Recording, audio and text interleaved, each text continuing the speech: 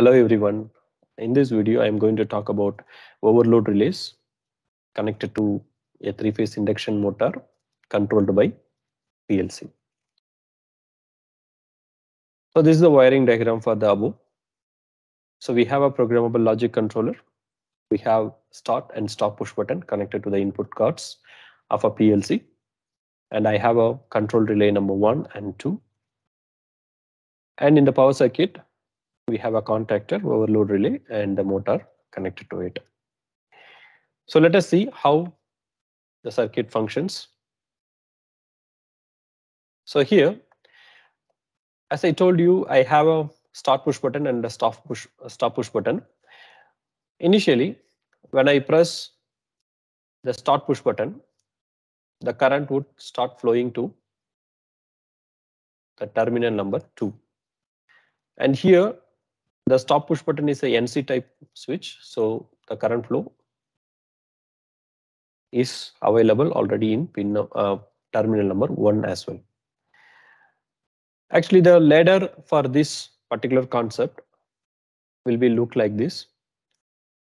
So we will have the NO switch, NC switch, and a coil.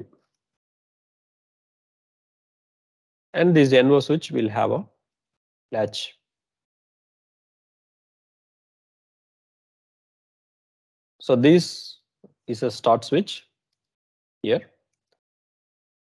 ST, RT start switch. And this is going to be here, which is used for stop.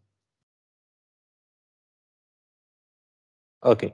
So once you press the start push button here, so this terminal or this contact or this switch will be getting closed. So the current flow takes place like this. So that the relay coil here is getting energized so that it will latch here. So this is relay and the relay will get latched here. So if you remove the hand from the start push button, still the latching is available here so that the current flow will takes place through the latching contact and the relay coil is in on condition itself. So this means the relay coil here, the output contact is giving the input to the control relay number 1 like this. So when the control relay is getting power, it is getting energized so that the contact here will get closed.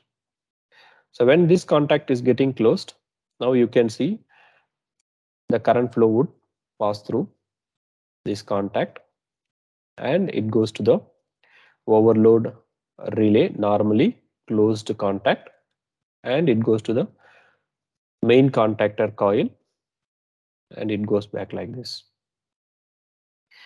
Because of this current flow or a power flow, this main contactor is getting energized.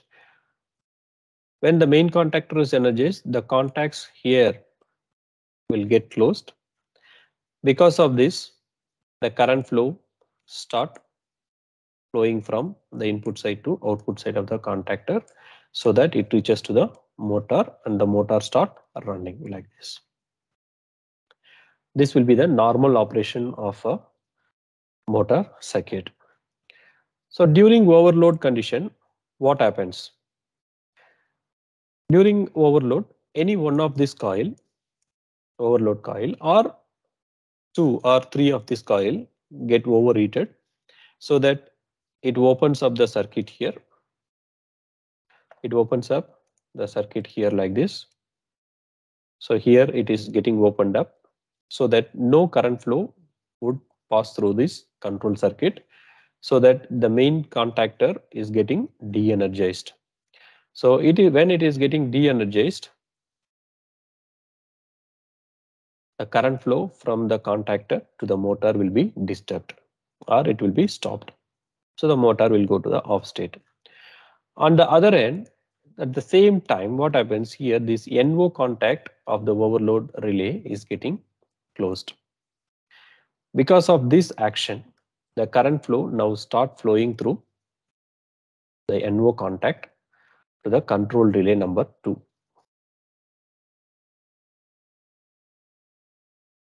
During this time, now this contact will be getting closed. So when this contact is getting closed, the current flow is flowing through this and it will go back to the PLC input terminal number 3. With the help of this input, I can either display there is a overload condition, or I can have an interlock system that the motor will not switch on until otherwise this problem is rectified, or I can use this input for notification or any other logics. If you don't want to do any of this kind of work, so we can avoid this control relay number 2 and we can use only the NO contact to display or indicate with the indicator lamp. So this is how the 3-phase induction motor with DOL starter is achieved with the help of PLC and contactors and overload relay. So this is how it is getting interfaced. Hope it is clear, and let us see some more applications in the future video. Thank you. Thank you for watching. If you have any doubts, please let me know in the comment box.